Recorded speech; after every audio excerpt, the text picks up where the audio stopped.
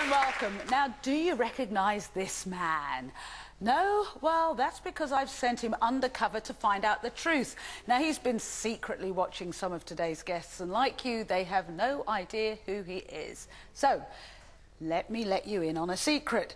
You probably know him better as my body language expert and human lie detector, Robert Phipps. So, what exactly did he uncover while disguised? Find out later. Phippsy. Now, this is Robert Phipps, our body language expert, who's never had a job so easy in his life.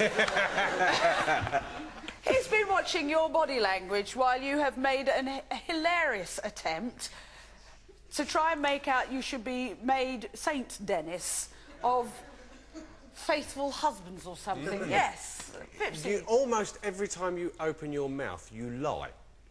You have been moving your leg around, jiggling your foot. You should be a politician, because you open your mouth and lies come out. What's it called? You are enjoying this because this is your midlife crisis and you're the centre of attention. You have two women, whether or not you are doing anything makes no difference. The fact is you're playing two women off against each other. You've got the whole of the neighbourhood going, oh, look behind the curtains what he's up to, and you're walking along, cock of the walk, look at me. Yeah, I don't like it at all. You're loving it. You're loving it. Because if you weren't loving it, you would either knock the wife on the head or you would knock her on the head. Or the pair of them should get together and knock you on the head. Honestly? Well, I got told it was just one time. Oh. One time. Well, you said a couple of times. Yeah, I'm here to be honest, you know. OK, be honest. So how many times did you sleep with this guy? A couple. You didn't use safe sex? And what about you? You're saying you're worried about Ian having a revenge affair. Have you ever cheated on her? I have done. How many times? A few times. Since you got pregnant, then that was the end There of it? was one time, which she knows about, there was a girl which I decided to sort of see, didn't sleep with her or anything like that, but because I was a bit lost, I didn't know whether to be with her because she was pregnant with someone else's child, I didn't know whether to stay with her or find my own life and start again. So How many times do you think he's cheated? I don't know, because I read into things, because obviously I've done something bad, so I sort of... But how many times in your mind? Once, twice, 3, 4, 5? In what sort of period? Well... Why, how long have you been together? 5 years? Yeah. I don't honestly know. I just have in the back of my mind, because of what I've done, you know, he could do it and I'd have to accept it. Why hold that against me? I don't try to. Do you feel that she does, or life goes on as normal? I feel like she does sometimes. Why? I hardly ever go out, I don't have many friends, and when I do, she always tries to stop me, or she'll say, oh, I don't want you going out with him, he's Jack the lad, he's just going out, he's single, he's just going out to find women, you know. Yeah, because that's what does happen. Well, you yeah, come back with other girls' numbers and stuff. But I don't. Let me introduce Robert Phipps to you. He's, I've been asking you questions as we went along, and he's been taking notes, looking at your body language. Even if you try and suppress that body language, this man is brilliant. Now, Phippsy, what I first want to do is you just show that you've had both of them in the truth chair, haven't you? Yep. So let's start off with Jo, when she was in the truth chair. Hi, Jo. Hi. Do you have feelings for your son's biological father? No. Do you actually want to marry Ian? I would do, yeah. You cheated on Ian with one of his work colleagues. Tell me more about that. There's not a lot to say, really. Just a one-off fling? A couple of times. A couple of times. When exactly was that? While Ian was in prison. Take a look at this picture of Ian. And tell me 3 positive things about him. He's caring. He's a good father figure to my children. He's hard-working. Now tell me 3 things that you dislike about Ian. He can be a bit lazy. That's about it. OK, Jo, thank you very much. You may leave the truth chair. OK, So, Phippsy, what did you find out both from there? Because I'm confused. And one point, a good point was he was hardworking. The next, he was lazy. So I'm a bit confused there. From there and from what you've seen today, what are you picking up about Joe? OK, when you were in the truth room, when I was asking you the questions, I don't think you were giving me all of the answers, because quite often when I asked you about the cheating, you gave an answer and then you twisted the inside of your lip, which is normally a classic sign of somebody who's lying. I think you did sleep with this guy more than the 2 occasions that you're owning up to. But also, it was very easy for her to find 3 positive things about him. Yeah.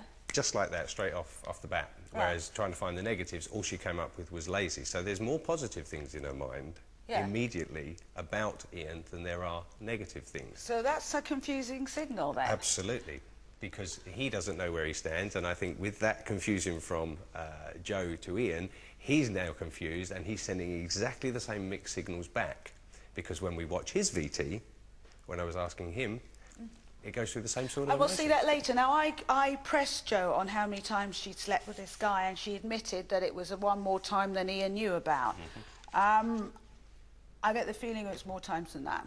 Yeah, so do I, just from the questions in the truth room, and also since you've been out here, whenever Trisha has asked you, and Trisha always asks these questions in a specific order that I ask her to, and when she was asking those questions, every single time you're talking about this other guy, you raise your feet, you start jiggling your foot, and you start wringing your hands. Again, another discomfort sign, somebody who's nervous, particularly nervous because they are trying to suppress something. So I think, from my opinion, you've slept with him more than twice. Thank you. And also, I've got to say, from that, pushing you on that, as a woman, and how you get pregnant, and your dates, you must have slept with him more than that. Can't you get pregnant after one? You can. Yeah. You can, but it's when they match up. You came out within the truth chair, you said when Ian was in prison. I pushed you further here, you said it was another time and when he was in prison. So I'm just wondering, if I had the time and we kept pushing you, how many more times it would be. No, I get the feeling it was a fling. Let's have a look and see what happened when Ian went in the truth chair. You might get some answers.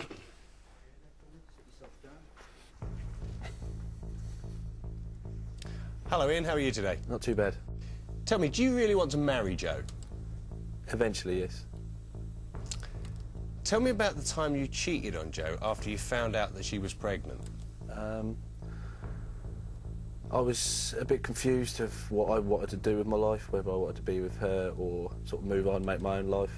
I just really didn't know what to do. I thought maybe doing this was my way out of all my stress and pain I had inside, you know. And have you cheated on her since that time? No. Are you sure about that? Positive. OK, why don't you take a look at this photograph of Jo? Tell me 3 things you dislike about Jo. The way she winds me up. Consistently. The way we don't talk to each other, we don't communicate at all. OK, tell me 3 things that you love about Jo. I love how she can be funny sometimes. She makes me laugh. She keeps me sane, the main thing. OK, Ian, thanks very much. You can leave the truth room. Thank you. OK, so Phippsy, having watched that compared with what, and with what you've seen now, what are you thinking? Again, there's confusion within Ian. And I think that comes from the confusion that he's picking up from Jo. He wants one thing, just like Jo wants one thing. Yeah. But both of them are going to a point and it's like looking over the edge and going, no, that's too risky. Right. And just stepping back each time. Because when I asked you also about your unfaithfulness, there was a very big gulp. So I would say that you answered that untruthfully. There was more to it than what you've actually let on, because I pushed you on it and you went, no. Ooh. And there's a very big gulp, and generally people do that when they're caught out. So you look pretty angry, Jo. No, I just want to know the truth. That's what I'm here for, basically. Have you been telling the truth yourself? Yeah. So what do you want to say? There's nothing to say. Thank you I very haven't cheated much. on her since she's fell pregnant. OK. And you're blushing now. Careful. I am going to be honest with both of you. It's rare that I come across 2 people who lie so much. I think you're on a par. You've learned how to be devious. You've learned how to maybe even try and fool yourselves. You both worry that the other person's lying. You're both right to worry, actually. But you deserve that. When we ask for that, when we give it out, karma is about what you give out, you get back.